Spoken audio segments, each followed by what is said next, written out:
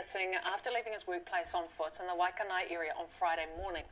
After leaving his car and bank cards at work, CCTV footage located him walking towards Ngaiel Road in Waikanai.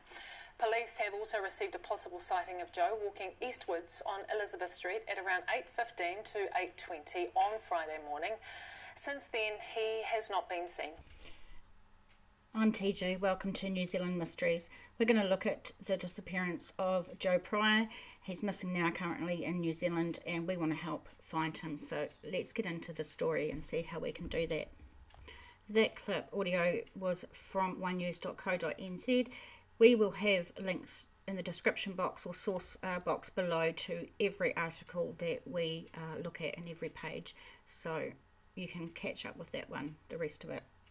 Let's look about where we're talking about quickly first. So on screen we've got the North Island of New Zealand, and bear with me with my computer, guys, you know how shitty it is, but let's go look at where this is. So if you're not sure, Wellington, which is our capital city, is down here, and we're looking here at a small town called Waikanai, and this is where Joe is missing. And you can see that there's a lot of greenery, a lot of bushland around. It's quite a small place. Let's find out about Joe. So this is getindiannews.com, not something I've looked at before, but they do give us some information. This was on November 28. Just bear in mind it is December the 1st, a Wednesday here now. Who is Joe Pryor missing? New Zealand, new image of missing Waikanai man Joe Pryor. One family is currently going through the immense pain, and it's very difficult for them to come out of this pain until they find a missing person. The search continues for a 63-year-old Kapiti father who left work on Friday, 26th of November 2021, and wrote on a whiteboard that he had come back, or he would come back 2 hours later, but did not. Cops and members of the public are presently looking for a Waikanai man whose name is Joe Pryor. A spokesperson of police asserted Pryor was still missing on Sunday 28th, and today, obviously, December the 1st, he is still missing.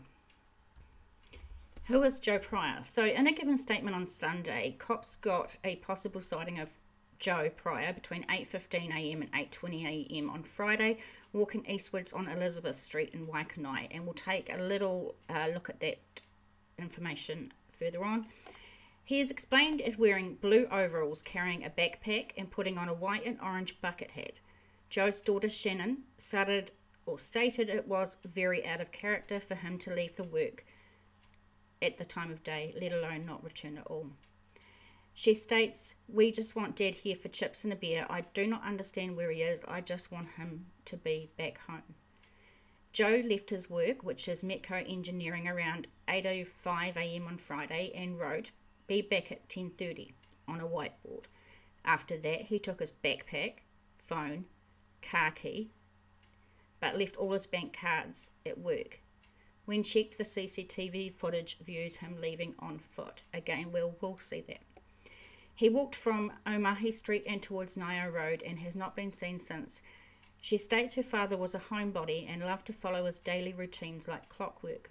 One thing which we find strange, she said, that morning was that he did not turn on machines at work, which he usually does every day. He is also a hard worker and would not usually leave work for 2 hours during office time.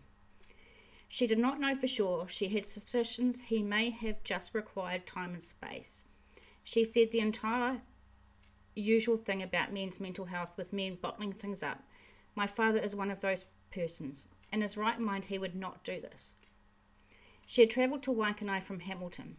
Her brother Lee came from Palmerston North to assist with the search. The family was hoping that they will find Joe Pryor soon.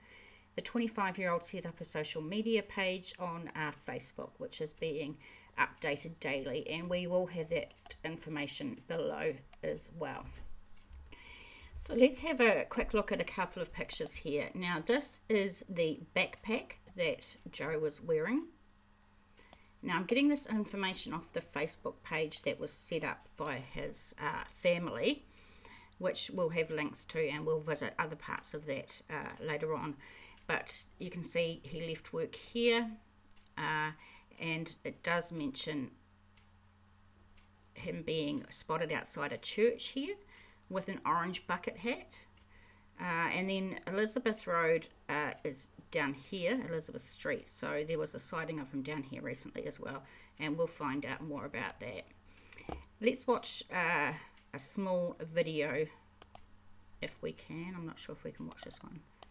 Okay, this is a still photo of him leaving work. Now, what I've noticed is this one's outside the Waikanai Library. I don't see him wearing the hat that was mentioned, so I can only presume that the hat is in the bag that he's carrying. There's no other sightings of it on there. Let's try and look at these videos. This is him leaving the office. He looks like he's purposely, walking with purpose, like he knows where he's going.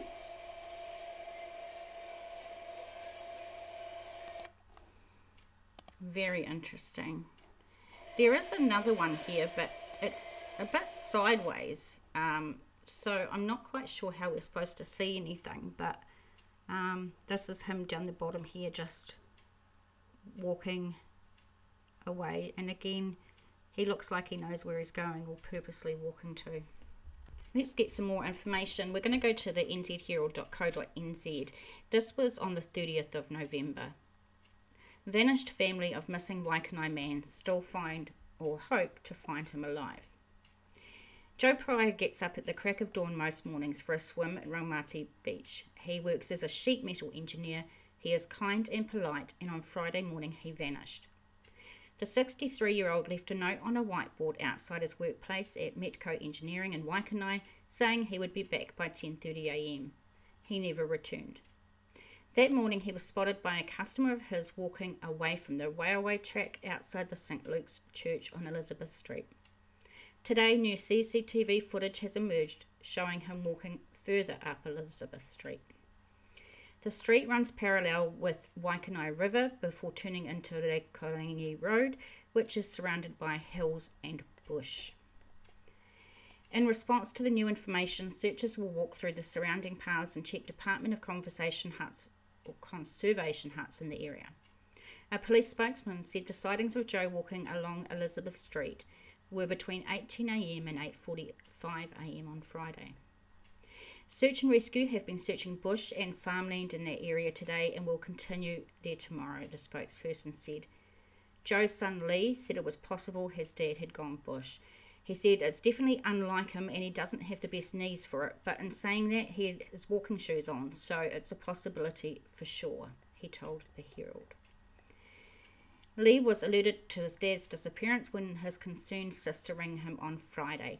He drove from where he lives in Palmerston North to be with his family. He says, I wasn't worried on Friday, but when he didn't come back on Friday night and then we were still searching on Saturday, that's when you start worrying a bit more. Lee said it was very unlike his father, who has no history of mental health issues, to just disappear. Lee has been holding up okay during the day when he is busy helping to coordinate the search effort or is out physically searching with volunteers. He said, but when it gets to the evening time, you sort of lose it a bit. Dark thoughts start racing through your head. It doesn't feel quite real to me. I've never gone through anything like this before. It's just a bit weird. And our heart goes out to him and the rest of his family. This is a very heartbreaking time for them. Lee was initially working on the theory his dad had become trapped or locked in a room somewhere on a job, but as the days have dragged on, he has become less certain. Lee says parts of the search have been very difficult and a bit scary. He says, when I was looking around a couple of building sites the other day, I was thinking I really don't want to see him lying down somewhere hurt or anything. He says, I hope he's just getting some time to himself or going for a walk somewhere, because that way he's probably less likely to be hurt and is okay. On day 5, it would be quite serious if he was hurt. Hundreds of people have been involved in the search for Joe. It's being coordinated at his workplace and online through the Facebook page set up, which we'll look at. Almost 6,000 people are now following the page, and a Give a Little page has also been set up. I'll also have the links to that in the description box below. Over the course of half an hour this morning at the search party headquarters, a stack of pizzas, 3 plates of sandwiches and a pasta bake arrived from members of the community wanting to chip in. I've got to say, the amount of members of the community that are trying to help this family is so lovely. It's awesome. Phone numbers, weather forecasts, the plan for the day, and locations were all mapped out on several whiteboards. Dozens and dozens of areas were ticked off in an extensive areas searched list. And I won't read out all of these, but you can obviously come to this page and have a look. The flood of community support has been humbling for Joe's family, and they are extremely grateful for the help they have received. Between 20 and 40 volunteers are searching, door knocking, or dropping off missing person flyers in the community today. A misty haze covered the coast, turning to rain at times, meaning drones weren't able to be used. But 3 drones have been up in the air over the course of the search in better conditions. They have been able to use thermal imaging, but have only detected goats and rabbits up the valley and around the river. Police do not believe at this stage the circumstances of Joe's disappearance are suspicious, but believe he is still somewhere in the wider Wellington region. When Joe disappeared, he was wearing blue overalls and later an orange and white bucket hat, along with a travel Marvel backpack. He is described as being 178 centimetres tall and thin build. His son Lee said, "We're just hoping it's resolved soon. We're kind of hoping he just shows up at home. We just want him safe." And we want that for the family and for Joe as well. Let's go to this one. Stuff.co.nz. Search for missing man Joe Pryor shifts south following multiple tips. And this was November 30th as well. The family-run search for missing Kapiti resident Joe Pryor has moved south following possible sightings of the man who has not been heard from since Friday. Search coordinator Quinton Busser said searchers have received multiple tips that someone fitting Joe's description had been seen on Marine Parade in Paraparaumu. And you've got to excuse my pronunciation. I'm from the North Island. I've never been there, unfortunately, so sometimes my pronunciation isn't great. But thanks for bearing with me. The 63-year-old went missing after leaving the Metco engineering workshop where he works in Waikanae last week, leaving a note saying, "Be back at 10:30 on a whiteboard." CCTV, which was seen, shows him leaving on foot. Busser, who is the partner of Joe's daughter Sharon, said the information gathered yesterday was the search's first lead after days of fruitless searching. He said, "It's given us something to go off. We've had a couple of days without anything." About 10 people had turned up first thing on Tuesday morning to continue looking for Pryor or Joe, and we're concentrating on searching and door knocking in the vicinity of Marine Parade. I will let you know soon how you can help in that search too. The search is still being coordinated from the Metco workshop. Busser estimated 100 people were searching on Monday and expected to have more volunteers turn up throughout Tuesday. A police spokeswoman on Tuesday said nothing new had come to light and inquiries were ongoing. On Monday, police said Pryor was believed to still be in the wider Wellington region and his disappearance was not being treated as suspicious. And remember, this is Wednesday, December the 1st here in New Zealand right now. Just very quickly, I put the information, the file number for Joe in the description box below, but I'll also have these in there as well. If you have any info about the cases I cover, you can call Crimestoppers 0800 555 111, which is anonymous. Please check out our Facebook page, send me some links or some suggestions on nzmissing@gmail.com. I am not always well and I spend a lot of time on the cases, so if you can support the channel with a $3 donation, please go to buymeacoffee.com/NZ Mysteries, and the rest of the information will be below. Please give this video a thumbs up, a like and subscribe. Hit the notification bell to all so that when I post updates you will be notified. Please do this. It helps the videos get further and it means more people see them. So share as much as you can. So quickly before we go to the Facebook page and have a look at the information there, this is the Give a Little page. Help Joe's family to access the resources they need to bring him home. So it does have a blurb there about the information we've already talked about, and it's at nearly $8,000, so that's really, really generous of the community. Let's take a look at the Facebook page, and this has got over 6,000 members, so it's absolutely amazing. It's called Bring Joe Pryor Home. Now, we've got some information here. They're looking for landowners to search their properties and report back on the main locations post once completed so we can mark it off. They need trampers and hunters who are prepared to search off the beaten track to make contact with us. Headquarters is at Metco Engineering, where he left from, where he works, so you can register your details there. They've got a Gmail, bringjoepryorhome@gmail.com. If you know any information. This is amazing, the amount of people that are checking in and, you know, offering to help. It's just amazing, absolutely amazing. So then they have got some other information here that will help us. Commenting has been turned off, but they're trying to concentrate on information. Please refrain from speculating about Joe's situation. He is a healthy man with no known mental or physical health conditions. He is a dedicated worker and loving father and husband. He works hard as a sheet metal worker and is very much a homebody.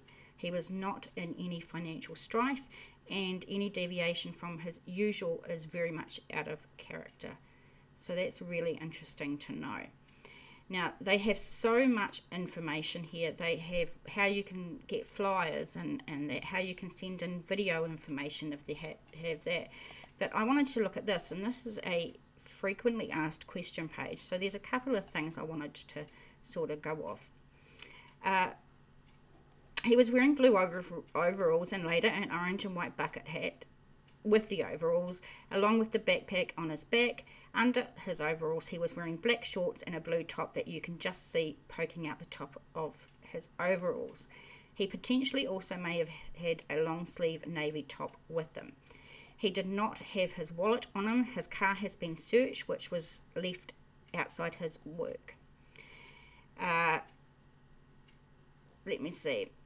It was not known, this is about his backpack, it is not known if Joe had been taking the backpack to work regularly or was in, what was inside, I should say, but I mean the hat had to be inside really. The backpack is shown to be carried in a number of different ways in the footage. Speculation about why he was carrying it in that way or what was inside the backpack is not helpful to the investigation and will be removed from the comments. Thermal drones have been utilised in the search for Joe, and overviews of the search areas are being shared directly with the family.